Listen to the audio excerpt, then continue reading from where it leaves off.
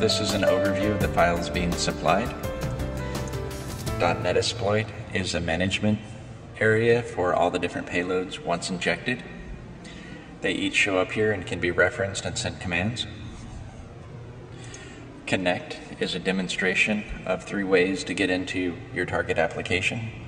Framework hack will get you into the framework itself. Inject will get you injected into a target process live. And Visual Studio's exploits will demonstrate exploiting an independent program to run arbitrary code and then load these different payloads.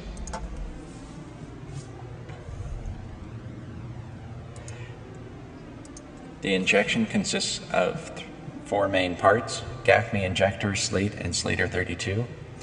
GACME loads programs into the global application space and then can be referenced from any program. This helps when independent parts want to use something like Slate without needing Slate to be referenced as a local file. Injector gets you into a live process and will be targeting 32-bit or 64-bit applications. Slate opens up and runs the different payloads.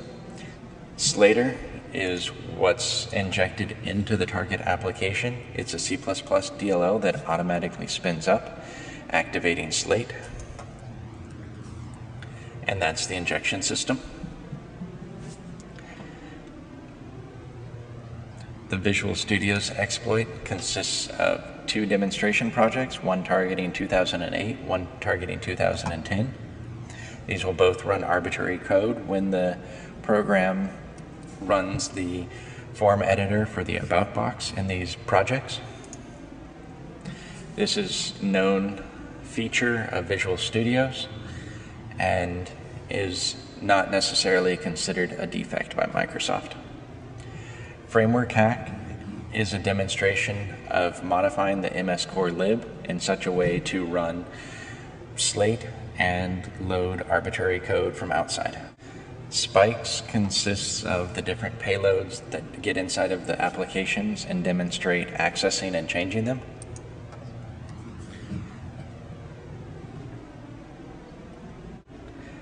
And the videos covering the how-to.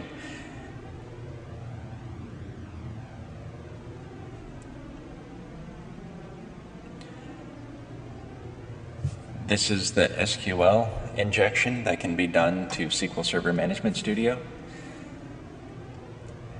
This adds the ability to defend or attack SQL Server Management Studio. Under the attack, the user's name and password along with the server name will be twittered out to Blackhat 2010, as well as the user's password is changed and the new and old password are included in the Twitter. The defend portion of this will add an extra layer of protection to the logon sequence and will lock down if a number of brute force attempts are used and requires an admin console. Tweet My Bomb is a demonstration of wrapping a previously written application to add new functionality to it. A demonstration of a third-party patch deployed with an application. And